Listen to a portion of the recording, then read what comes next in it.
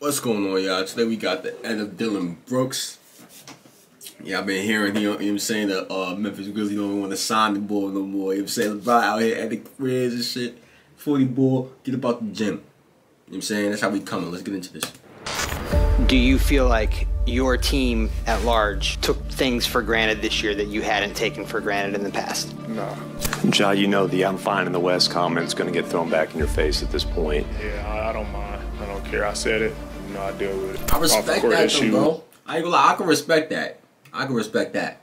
You know what I'm saying? You know. But ducking the media is crazy. You know what I'm saying? Like, that's part of your job. With my decision making. I have a bold take for you here, and this is coming from a Laker fan, of course. The Memphis Grizzlies could have beat the Los Angeles Lakers in a 7-game series. They definitely had the talent to. I don't necessarily think that's the most boldest take at all. But if there's been one theme over this past weekend, it's the fact that there are teams that are capable of shooting themselves in the foot as a result of not being fully locked in at the task at hand. And as a matter of fact, I think that's the entire theme of the Memphis Grizzlies season. Good news is it seems like some people acknowledge that that's the reality. Some other people, not so much. So I wanted to make this video originally for you guys on Sunday, but of course we had to cover the Warriors versus the Kings, so we saved this video for today. Before we get to the content, we are 2,000 followers away from 100,000 followers on Instagram. Once we get there, we're going to be giving away cash prizes to all my followers that turn on my notifications on Instagram. Now that we got all that out of the way, cue the intro.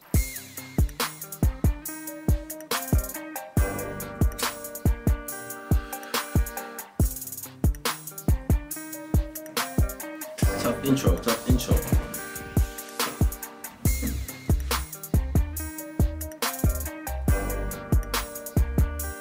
Some of the green slips you guys have been sending me is crazy. Like $1,250 off of a $250 slip, or $1,500 off of a $150 power play. We've been making bank off of our basketball picks, bro. March Madness was a huge success, and believe me, we're about to ramp it up for the NBA playoffs. All you have to do is download Prize Picks, use my promo code microphone, and they'll match your first deposit up to $100 instantly. After that, just follow me on Instagram. I post all of my picks onto my Instagram story for free, and we can start making money off of these picks together. Mic check 1 2 1 2. What's going on, everybody? The Memphis Grizzlies have underwent a very impressive rebuild over the past couple of years. Yeah, they weren't necessarily a team that has ever made it to the very top of the Western Conference. They had some very epic matchups in the early 2010s, including being the last team prior to this year to be an 8th seed that defeated the top seed in the Western Conference when they faced off against the San Antonio Spurs. But when they moved on from the grit and grind era, they were able to get themselves very talented franchise cornerstones relatively quickly. And it's a huge testament to how remarkable their general manager was at drafting the players they did. In the 2018 NBA draft, they selected this year's Defensive Player of the Year, Jaren Jackson Jr. with the 4th overall pick. 1 year later, they lucked into getting the 2nd overall pick in the 2019 NBA draft. Back when we were saying that the 2nd overall pick in the NBA draft typically is cursed, Memphis Grizzlies got lucky. With the New Orleans Pelicans taking Zion Williamson with the #1 overall pick, the Grizzlies were able to take Ja Morant with the 2nd pick. That's before we get to some very good acquisitions that they made during the draft process via trades. I mean, they acquired Desmond Bane, who was the 30th pick in the 2020 NBA draft, following a trade with the Boston Celtics. They're able to acquire young talent that truly bought into their vision of being a hard-nosed team that not only had the capability of pushing the pace, but also had the capability of playing suffocating defense. As a result, throughout the season, they ranked 2nd in defensive rating, 4th in net rating, and this is all because of players like Ja Morant, Jaren Jackson Jr., Steven Adams, Tyus Jones, and Desmond Bane. Whereas you did have Dillon Brooks doing his best to become Draymond Green Light, and we'll get to that in just a sec. The Memphis Grizzlies were clearly on top of the world. They were the 2nd seed in the Western Conference for a reason. The only team that was able to stop them wasn't the Lakers, but it was also themselves. In Greek mythology, there is a term called hubris, and hubris is defined as someone that has excessive pride or self-confidence. And you tell me, does this seem like a person that has excessive pride?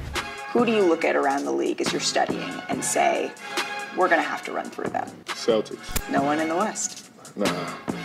I'm fine in the West. And that wasn't the only issue. I mean, of course, you're a young team that is really coming into its own, and it appears as though you are the top team in the West. The Golden State Warriors, the defending champions, we're still trying to figure out how to pick up the pieces after, well, Draymond Green punched the living out of Jordan Poole. As a matter of fact, the last time I saw a team do something even remotely close to this was, well, none other than LeBron James. You remember when LeBron did this? But we also know you three kings came down here to win championships. Not one, championships. Not two. LeBron, tell us about that. Not 2, not 3, not 4, not 5, not 6. Nah, you went crazy. I went dumb.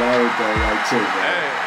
Ironically, they would only win 2, which is still fantastic, which is still remarkable. It is really funny because 2's the number he skipped at the end of the day, and the Miami Heat were definitely capable of way more. Same time, we're talking about a relatively young-ish LeBron James that was still learning a lot about himself, but I digress. Historically, there isn't a lot of teams that go out and brag about how good they are and then end up winning it all. As a matter of fact, a lot of sports fans love seeing those teams lose because it gives us moments like this. Ja, you know the I'm fine in the West comment's going to get thrown back in your face at this point. Yeah, I don't mind. I don't care. I said it. You know, I deal with it. So. I mean, I don't think there's a better feeling in all of sports than a team that talks a copious amount of trash like this. I don't care. He's old.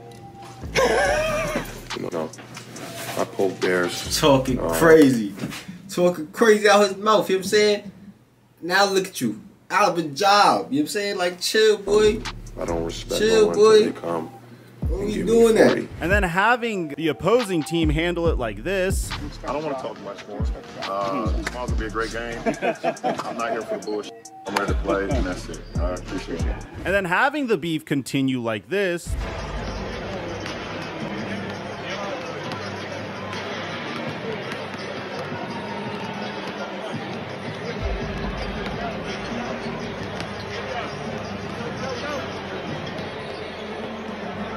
And then ultimately, at the conclusion of the series, you're seeing a bunch of clips like this. Nah, yeah, it was on his ass. Shut it down! Then the random dude was trying to help him out. But I will admit, I have to give a lot of props to Ja Morant. Not necessarily Dillon Brooks, but most definitely Ja Morant. Dillon Brooks' career, by the way, might be in jeopardy here. I mean, after spending an entire year doing dance routines like this, and then giving us meme-worthy moments like suggesting that LeBron James doesn't want to go left. Who doesn't want to go left? Who doesn't want to go left? Who doesn't want to go left? He wanted James. He gets him. James drives. James is fouled. One. So up until this point, if you notice, this wasn't completely a Dillon Brooks centered video, and it won't continue as a Dillon Brooks centered video because I wanted to be fair when it came to judging this entire Memphis Grizzlies team, and I want to highlight each and everything that could have potentially ruined their season. But seems like the Memphis Grizzlies believe that a huge symptom of their failure was none other than Dillon Brooks, and we're gonna actually bring you an interview from their general manager later on in this video, but we can't continue this video without bringing you this piece of news first. According to Shams Charania, the Memphis Grizzlies have informed pending free agent Dillon Brooks that he will not be brought back under any circumstances, league sources. That boy out of a job now, boy. Don't be fucking with the game. What's wrong with you? What's wrong with you? You saying, like, say, guys, I want you to know, this is insane. I don't think I've ever seen this terminology whenever it comes to telling a player that he's not being brought back. Usually, a team won't even say anything at all, and they just won't re-sign the player, and then obviously you'll get the hint. But telling a player almost immediately after their playoff series loss that he will not be brought back underneath any circumstances is something I don't think I've ever seen before. So the article goes like this. The Memphis Grizzlies have informed pending unrestricted free agent Dillon Brooks that he will not be brought back under any circumstances. League sources tell The Athletic. After his tumultuous end to the season, Brooks was told about the Grizzlies' decision to move on in exit meetings with team officials in recent days, those sources said. Memphis and Brooks discussed in exit meetings that it's best for both sides to have a fresh start, sources added. Brooks' first-round series against the Lakers was considered to be a breaking point. In the span of the Grizzlies' series loss in 6 games, he called LeBron James, the Lakers' best player and a 4-time NBA champion, old, tired, and suggested that he was not as good as he used to be.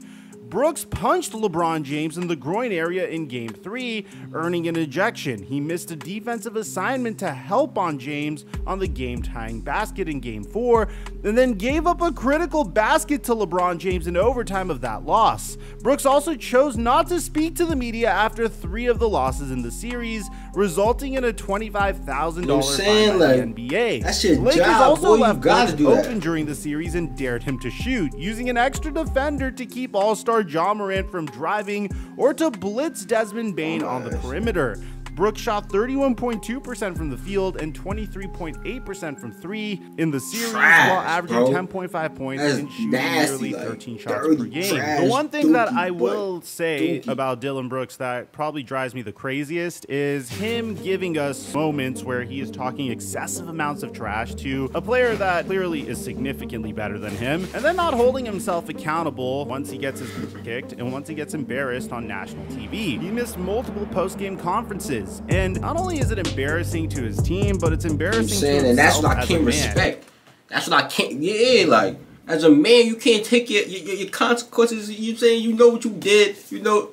That's why I can respect Ja. You know what I'm saying? He sat in front of the media, took what came with it. I said that. Yeah, that's me. You know what I'm saying? I can respect that. Dillon Brooks, he running from all the smoke. And it kind of gives us all the feeling that Dillon Brooks isn't really serious about the game of basketball at a particular point. If you're really serious about the game of basketball, and you're not necessarily the greatest basketball player in the world, yet you're dressing up like you're Stone Cold Steve Austin, or you're dressing up like you're Outcast, or you're dressing up in all these fancy outfits just so you could trend, and then you're talking a bunch of trash to other teams just so you could trend, because you want to become the next coming of Patrick Beverley or Draymond Green, then there's clearly a problem. I don't think basketball is on the forefront of Dillon Brooks' mind, and he certainly isn't anything close to Draymond Green. Remember last year in Game 5 of the Western Conference playoffs where the Memphis Grizzlies decimated the Golden State Warriors 134-95, and Draymond Green didn't avoid any post-game press conferences, and he held himself accountable? We got our ass kicked. That's all right. It happens, but you don't be front runner. You know, when you spew it out, you gotta be willing to take it and not hide from it, not duck from it, not run from it, embrace it. You be saying? Real niggas shit, Draymond. So I appreciated the crowd tonight and the energy that they brought to the game.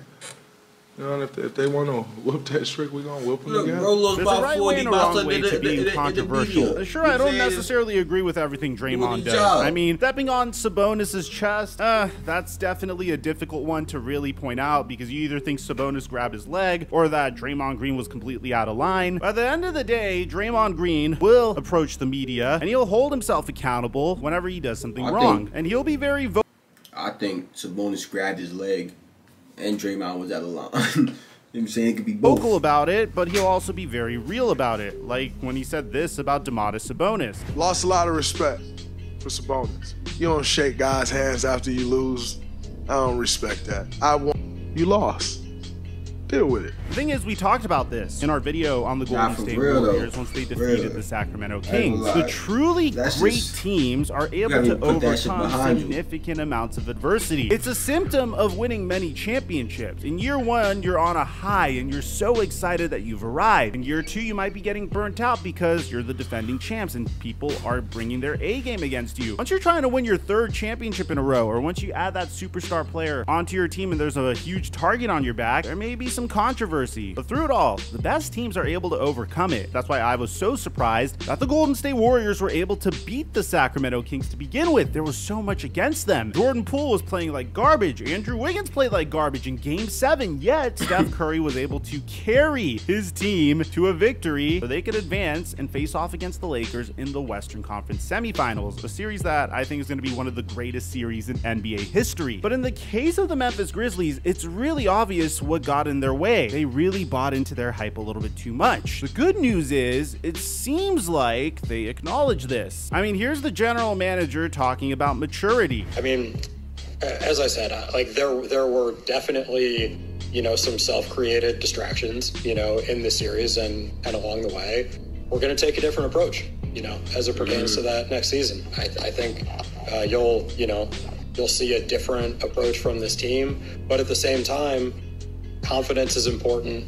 You know, there's nothing wrong with, you know, some level of trash talking. We want a group that goes out there and competes and, you know, is in that together. And that's part of the NBA, you know, at some level. But there's a line, you know, there's a line there, certainly. And I don't think you're saying a whole bunch of facts right now. You know what I'm saying? Anyone here.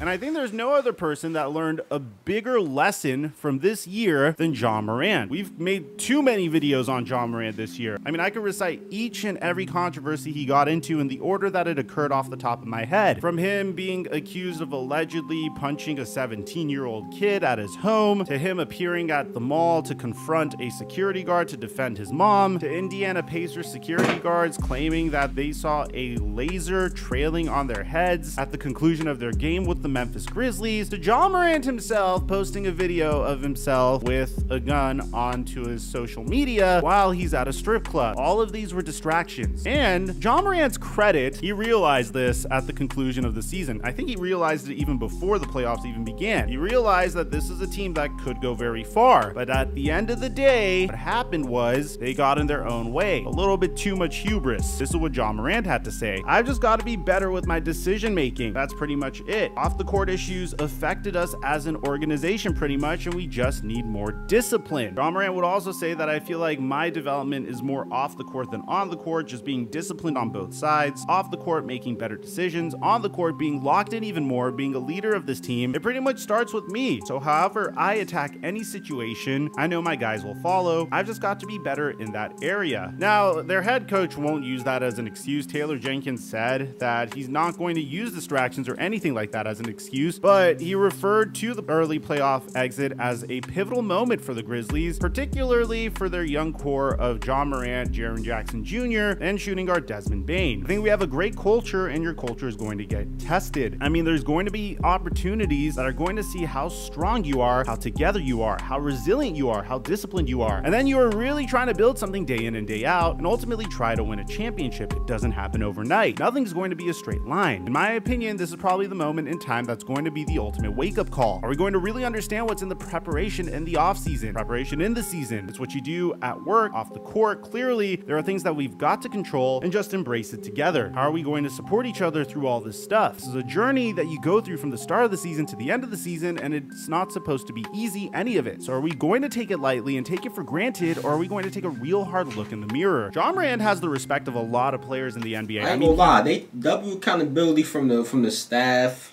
Ja Morant as well. Can't see him too much. Dropped 45 points on the Lakers, and this was LeBron James and Anthony Davis's reaction. That boy is good. I mean, he's good. I mean, you can't stop it. So it's not like Ja Morant lost the respect of the entire NBA. For me personally, I thought this was just a young man that was having a difficult time coming to grips with the amount of celebrity that he was able to attain in a relatively short time. Luckily for him, it seems like he's a little bit more grounded. I'm not necessarily going to hold all the stuff that occurred for Ja Morant over the past year, as random as I thought it was, against him, because it seems like he's learned his lesson. I don't necessarily know what the future is going to look like for Dillon Brooks. I will say that the Memphis Grizzlies have one of the most exciting young cores in the NBA, and I think it was to their benefit to lose this early on after such a remarkable season than to win, because if they would have won or potentially made it all the way to the NBA Finals, that would have probably enabled them even more. Now they realize what got in their way and what held them back. So did the Memphis Grizzlies really go out sad, given the amount of potential this team had, or do you think this was the best thing that could have potentially happened to them? I'd like to hear what you have to say. Aside from that, I'm your boy Mike, and I'm dropping our mic until. And that's the end of this one, y'all. Let me know what y'all think about this one. Let me know what you want me to react to next in the comments right now, y'all. Link the video is all at. Turn on post notifications. Click on the last reaction right here. Subscribe, and I'm out of here, man. Wow.